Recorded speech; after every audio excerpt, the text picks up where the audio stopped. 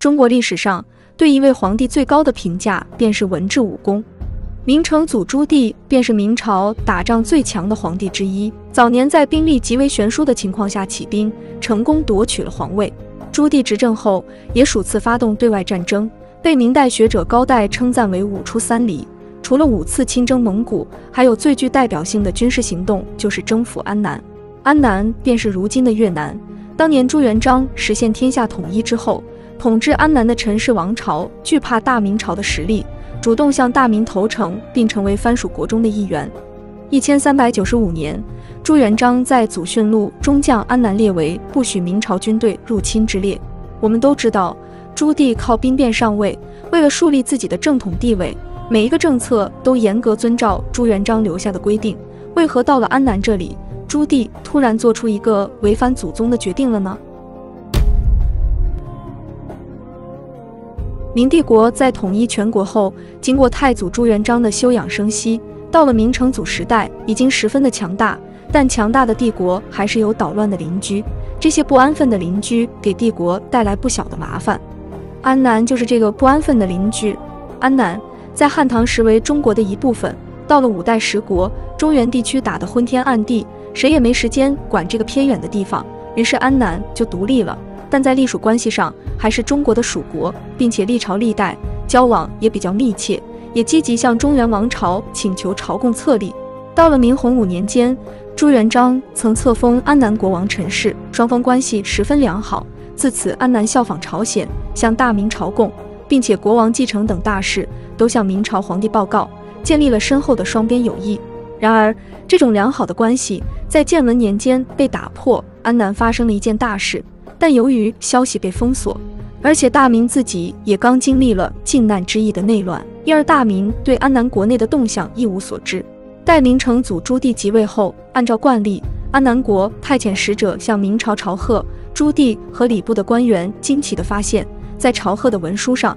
安南国的国王不姓陈而姓胡，名叫胡一元。文书中还说陈氏无后，胡国王是陈氏国王的外甥，因此被百姓拥立为国王，请求大明皇帝册封。这文书的内容表面上看不出什么破绽，但是朱棣觉得这里面必定有阴谋，于是就派遣礼部的官员前往安南探访。出于某些未知的原因，这个官员在安南转了一圈后，回国向朱棣报告情况属实，朱棣这才相信，正式册封了安南的国王。但是此后，安南仍然屡次侵犯大明领土，还侵略邻国占城，一再挑衅大明权威，触动永乐帝的神经。不仅如此，永乐2年，北京突然来了一个安南陈氏的遗臣，在朱棣面前揭露了胡氏篡权虐杀陈氏一族的真相，也使永乐帝有了武力征伐之意。但胡氏毕竟已经得到永乐帝的册封，朱棣在听闻后还是抱着半信半疑的态度，不愿承认自己册封错了人。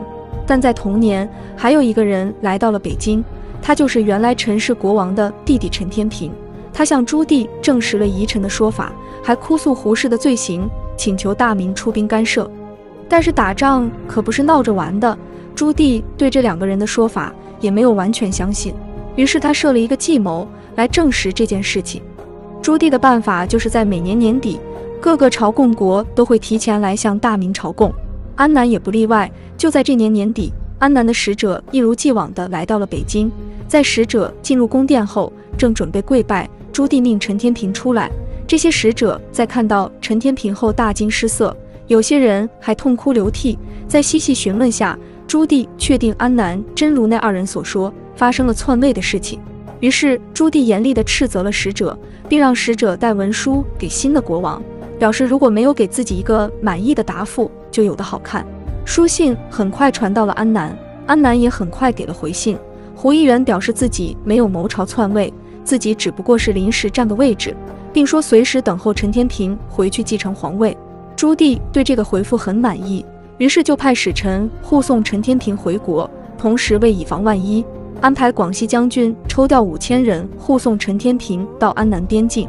按照朱棣的设计，陈天平继位基本上是万无一失，但在之后发生的事情可以说是骇人听闻。陈天平在到达安南后，早有预谋的胡国王便设兵埋伏这一行人，竟然在明朝使臣眼前杀掉了陈天平，还顺道将大明的使者给杀了。这下朱棣彻底被激怒了，竟然当着明朝使者的面杀掉王位继承人，还胆敢杀掉大明使者，这简直就是在用大耳刮子猛抽朱棣的脸。不灭安南，养兵何用？永乐4年，明朝用3个多月的时间，将30万大军和一应粮草物资准备到位，由靖难功臣朱能统帅，西平侯穆圣和新城侯张辅为左右副帅，带兵出征。安南的胡议员在听闻明军的军队数量时，差点没吓晕过去，因为他没想到明朝竟然会如此兴师动众地对其征讨，但是后悔已经晚了。在大军行进途中，朱能突发疾病去世，主帅的位置由张辅接替。在稳定士气、准备充分后，明军自广西凭降正式向安南进军。进入安南境内后，明军如入无人之境，很快就攻破了外部防线，到达了安南首府外围，再次遭遇了抵抗。安南人利用大象这种在中国较为少见的动物，组成了象队，对明军进行冲击。而张辅经过几轮失利后，研究出利用火器来惊扰大象，使安南军很快溃败，并在此战后，明军一路高歌猛进，平定了安南的东都和西都，在永乐5年5月攻克安南全境，俘获了胡议员，将其押解回国，由此安南平定。在平定安南后，朱棣曾下令寻找陈氏后代，但没有结果。当地百姓组织代表向明朝请愿，表示安南在古代就是中国的领土，现在陈氏无后，希望继续归入中国，成为中国的一个郡。朱棣同意了这个请愿。当年6月，改安南为交趾，设置了布政使司，安南成为了中国的一部分。持续了约400年的独立王国消失了，这也是自汉唐以来，安南又一次成为中国的领土。出兵安南的始末基本如上所述，但还有几个问题值得思考。明朝在靖难之役后，为何一定要对安南动用武力呢？为何必须将其内地化呢？确切地说，永乐帝早就有意出兵安南，只是一直在寻找机会。另有观点认为，所谓陈氏后裔陈天平，实际上纯属捏造，他只不过是永乐帝为了出兵安南而伪造的口实。陈天平是不是陈氏后裔，虽不能确定其真伪，但他的出现的确有些突然。明军进入安南后，向当地官吏、军民发布檄文，说明了大明朝廷此次出兵安南的因由。永乐帝在檄文中列举了胡氏的30条罪状，以此震慑胡氏政权，同时昭告天下大明师出有名。檄文中似乎暗藏着解开永乐帝出兵安南之谜的关键。根据檄文，胡氏的罪行可以列出如下3项：第一项是弑王篡权，非法继承安南王位；第2项是屡次侵犯明朝西南边境；第3项是侵略邻国战城，意图称霸东南亚地区。这些理由与其说是关明朝存亡，不如说是更属于意识形态领域的理由。这3项的共通之处是都强烈谴责安南胡氏政权的所作所为超出了外臣的本分。若仅仅是不遵守外臣的本分尚可稍加宽恕，但是安南无视大明朝宗主国的妄自尊大的态度，则是对华夷秩序本身的挑战。对身为宗主国皇帝的永乐帝而言，这种挑衅与僭越是绝对不能容忍的，必须予以惩罚。